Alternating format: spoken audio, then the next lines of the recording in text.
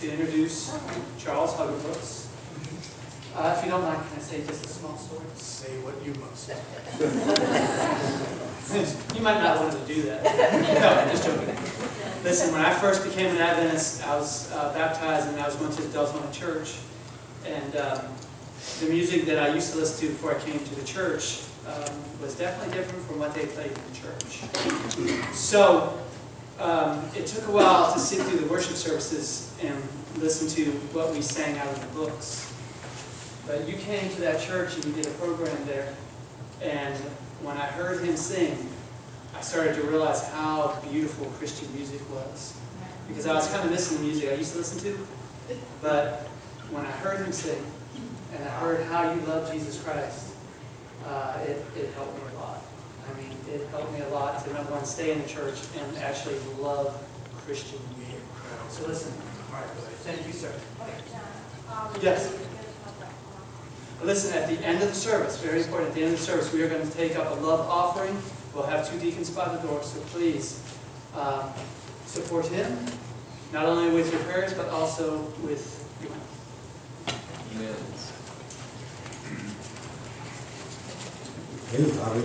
Yes, you can turn this one off, Gary. I'll work with this one. Good morning, everyone. Good morning. Y'all know you can be somewhere else today, but you're right here in the house of God. And that speaks volumes.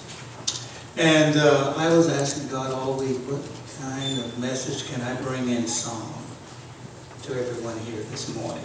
What message in song? And I selected 5 songs as I felt I was being prompted by the Holy Spirit to select these 5 songs. And but as I stepped through the door and heard the first message of the Sabbath school lesson, my mind began to be pricked again. I was saying, "Oh Lord, what are you saying here? You got to go.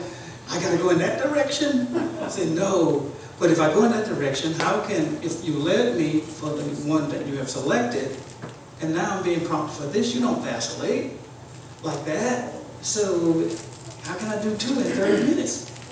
2 presentations at your prompting." We'll give you all the time you want. No, that's not fair. And so I kind of like dismissed it. You never dismiss God, because God will continue to prick your conscience. And I was hearing the prayers and the requests and said, "Ooh, wait a minute." And then this sister back here that had a friend that was so energetic and said, "I don't want to have to go through the time of trouble." Remember when you said that? And God said, "Now you're going to have to deal with it. You're going to have to deal with it." For folks, for 7 years now, and it's always God's number, 7 years to this day, God put a burden on my heart, a message on my heart so deeply that I went from Genesis to Revelation researching how to document it. And I want to present that, but God is saying you present both. When? Today, in the morning hours, and the other part at 4:45. So, but because I would invite you to come out to the 4:45, hear that other side of it. But it's expedient that we focus on this theme here, because it is a prelude to everything. Apart from this, the love of God, we have not a leg to stand on. We're all here because of the love of God. What is it? You just read that God so loved this world that He gave His only begotten Son. That God's love for us is serious, folks. Amen. It is very serious. So much that He'll take it all the way to Calvary for us. He would rather die than spend eternity without us. That's some serious love. No greater love than this. That a man will lay down his life for his friend, is what he says. So I want to deal with that. And that is the prelude for this afternoon, which is broader, because everything develops on that theme of love. Every single thing from Genesis to Revelation is nothing more than a revelation of the love of God. Amen. And there we have within our body of believers an inspired commentary. What is that? Spirit of prophecy. All it is an inspired commentary. It is not extra biblical. It is simply an inspired commentary on the Bible. 5 books. We called it the what? Conflict series. The first of those books are Patriarchs and Prophets. then this. Wait, hold on. Desire of Ages. It's important that you go sequential. Then Desire of Ages, because it's telling a story of the Bible. It's important because the patriarchs and prophets start you from the conflict in heaven, clear through to Deuteronomy, all the way over to Judges and Kings. And then prophets and kings starts from there. And then it goes all the way to the end of Malachi, into the 3 of the 4 Gospels, and that's manifest in the book called Desire of Ages. And if you really want to see the inspiration of that inspired commentary, look at the bottom of each of those chapters. And it would say this is based on Matthew 1. And so you read the Bible, Matthew 1. Put the Bible here, and then take Desire of Ages and read that chapter. You will be blown away. Amen. I'm serious, folks. That is some serious interpretation, a serious commentary. So that's the third. We say patriarchs and prophets, prophets and kings, and then we have those 4 Gospels, which is Desire of Ages. Then the Acts of the Apostles, taking you from the Acts to what? All the way to, start with a J, Jude and Revelation. And then the 5th book is the Great Controversy, which is from AD 31 through to and then beyond. You see that? AD 31. Why do I say AD 31? What happened in AD 31? Christ was crucified. But before he was crucified, he gave us a prophetic look, a dual prophecy. The fate of Jerusalem as it is compared with the fate of the world. A twofold prophecy. You'll find it in Matthew 24.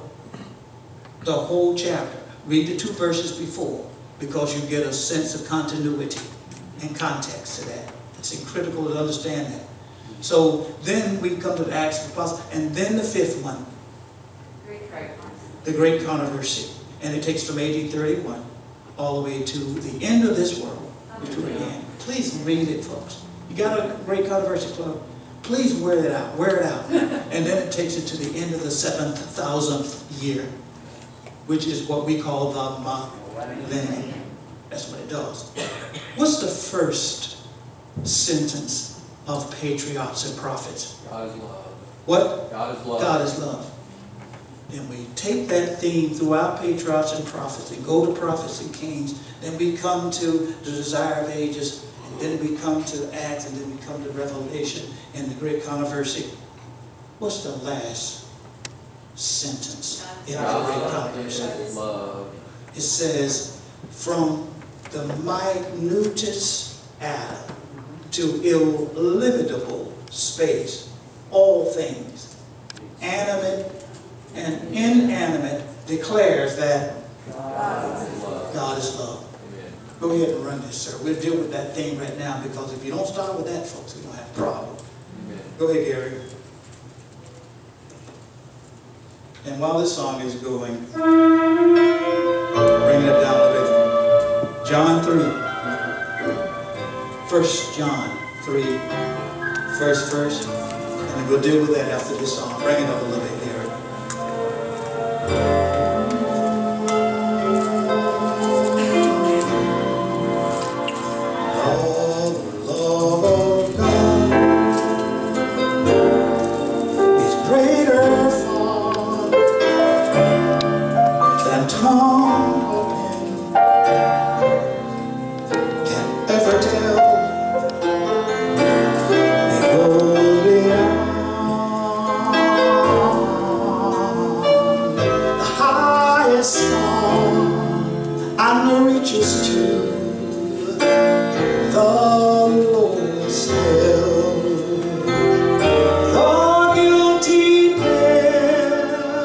Bow down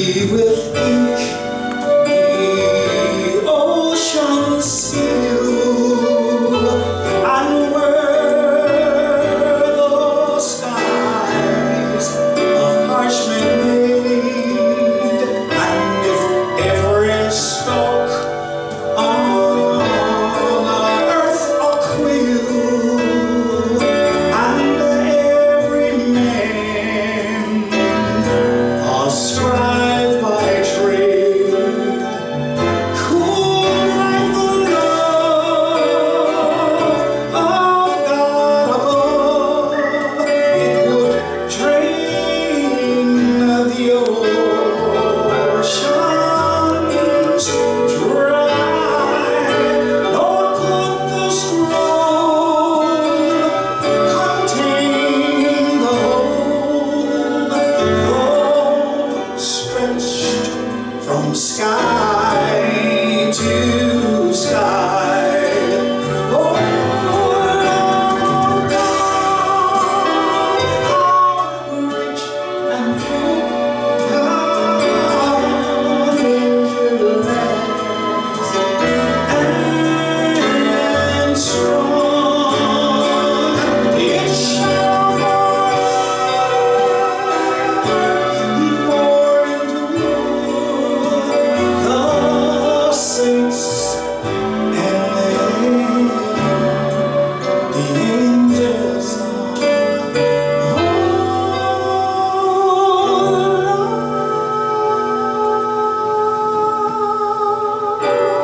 love of God, how rich and pure, how measureless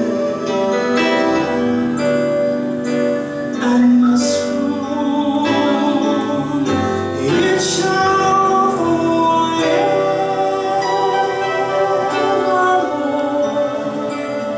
endure.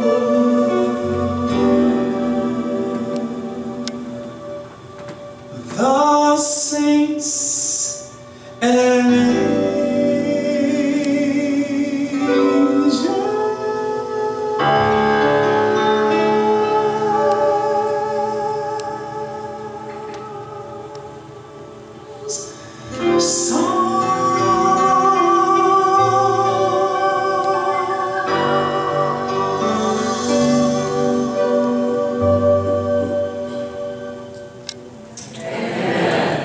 That was a picture of Jesus on the cross there. You see these thorns, and then you see the sun hiding itself from Jesus being humiliated like that. 1 John 3:3, verse 1. Behold, what manner of love this Father hath bestowed upon us, that we should be called the sons of God. What about the daughters? We can't leave the women out. The daughters. And Jesus said, now John, with their chauvinistic attitudes a lot of them had back then. You can bring this down just a little bit. But Jesus doesn't leave them out. Remember Mary Magdalene lifting her up. Remember the woman with the bloody issue for how many years? 18 years. Came to Jesus. Look what Jesus says to her. He says in Mark 5, the 34th, he says, and daughters to see. Said, Jesus is speaking, and he said unto her, daughter, what did Jesus say? Daughter. Matthew 5:34. Thy faith hath made you whole. Go in peace and be whole. And be whole from your what? From your plague. In other words, you're free. There can only be freedom in Jesus. Therefore, the world knoweth us not us. It doesn't know us. Why? Because it didn't know him.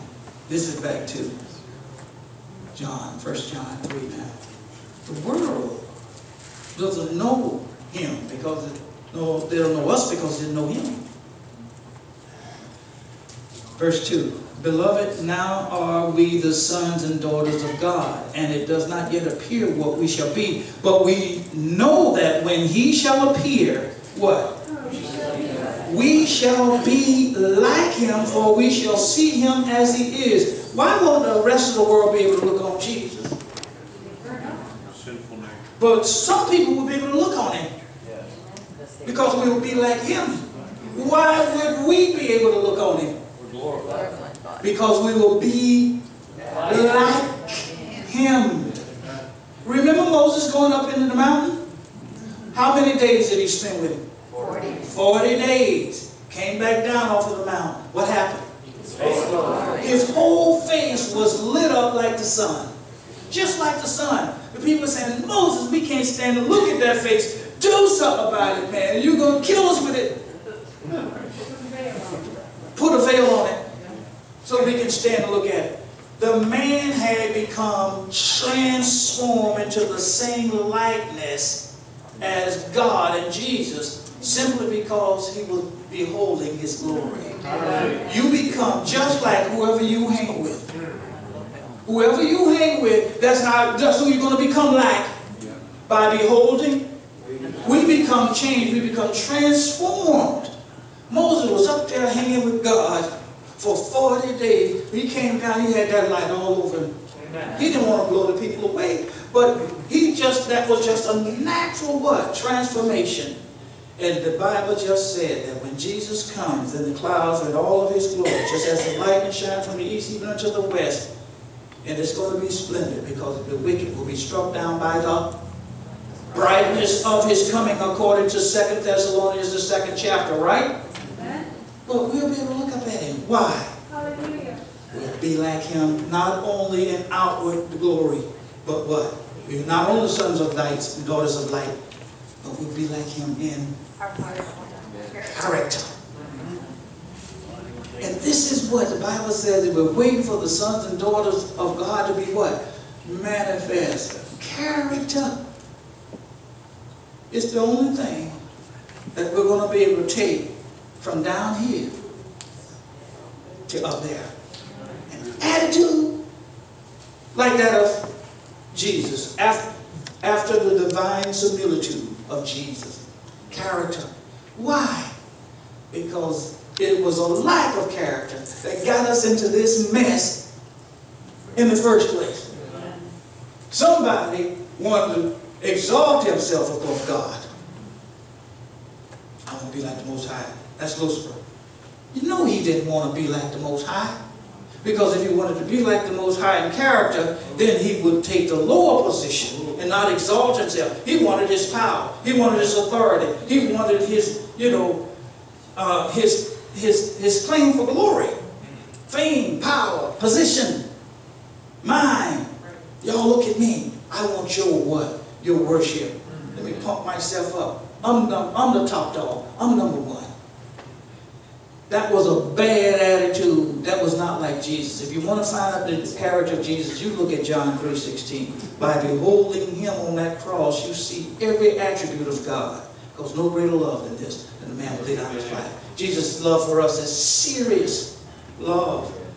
And it's a character like that that he wants up in heaven. We can't get up there in heaven thinking and acting like we do down here.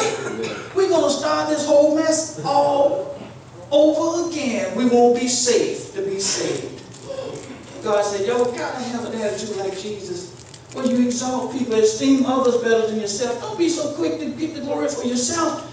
Give glory to God and esteem others better than yourself. And that's the only way we can avoid this thing repeating. I will be like the Most High. I. No, we should have an E-Y-E focus on Jesus, not an I, because it doesn't focus on Jesus. Pronoun I doesn't focus on Jesus. Pronoun I, letter I, focus on me. I will be like that. You spell sin. Spell it. S-I-N. What's the middle of sin? You can't have sin without it.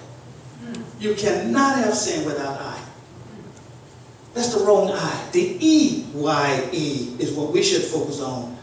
Let us run the race that is set before us, fixing our eyes on Jesus, who is the what? Author and the finisher of our faith. When you do, you'll be changed. The sin that the devil put in you is going to come out. It has to come out. Remember the wilderness journey? The snakes were biting the people. And the poison was in. That's the devil putting his what? Sin inside of our blood, which is our life, and killing us. But when Jesus was lifted up on that cross, everyone that looked at that serpent on the pole, the sin was extracted and cast upon the what? The serpent. Jesus said, if I be lifted up, I will draw all that sin out of you. Transform you. That's the only thing we can take from down here to up there. And when the character of Christ has been perfectly reproduced in his then he will come. Remember that in the spirit of prophecy? Yes. So that we just read it in 1 John 3, the first verse. We'll be able to look on him. We'll be able to look upon him. Why? Because we will be like him. He's waiting for the sons of God to be manifest. Because the lie out in the universe is they can't love. And all the law is what? Law. The law, the Ten Commandments, is simply a transcript of God's character. They can't do it down there. Lucifer said to God, they want to be number one. Everybody want to exalt themselves. Every team want to be number one. They don't want to play second fiddle, and I don't either, and they don't. They can't do it. But at the end of the age, there are going to be some people that are going to say they exalt others, esteem others greater than themselves. You should do well, folks, to read 2nd chapter of Philippians. It is in stark contrast to Isaiah 14 and Isaiah 28. Complete opposite. Compare Isaiah 14, the account of Lucifer, and Ezekiel 28 with Philippians 2. You see character of the devil, then you see the character of God. God is love, all love. He is also omnipotent. He's all power. Omniscient, all knowledge, all omnipresent, right? Omnipresent. I'm everywhere. God says I'm in the past now. I'm Alpha. He didn't say I was going to put a time Alpha, did he? He said I am Alpha. That means he's there now. Right. He's seeing everything. He's omnipresent. He's in the past now. He didn't say I was once upon a time Alpha. I am Alpha. I am present right now. Right? Everywhere in the universe. And then I am, someone said, Omega. And it's getting hot in here. And so I got to be quick. And it's already 2 after 12. So I better shut up. Keep going. He says that I am Omega, right? He didn't say I will one day be Omega. I am Omega when? Now. Omnipresent. How is it that God can take this Bible and tell us the future? Because He is there. I can tell you what's up there because I'm looking at it right now. And I'm not the God of the dead. I'm the God of the living. God inhabits all of eternity. So He's omnipresent. He's omnipotent. And He knows everything. And folks, don't think that God just has this linear existence like we have. We have a linear existence. We're only here for this moment in time. God is there too, but it's even more, greater, much greater. God inhabits all of eternity, right? So He's everywhere. So in other words, God says, I'm not necessarily in time. Time is inside of me. I'm not in space. Space is inside of me. God is bigger than what? Time and space. He can tell you what's going on because He's there. In the past, in the present, in the future. If He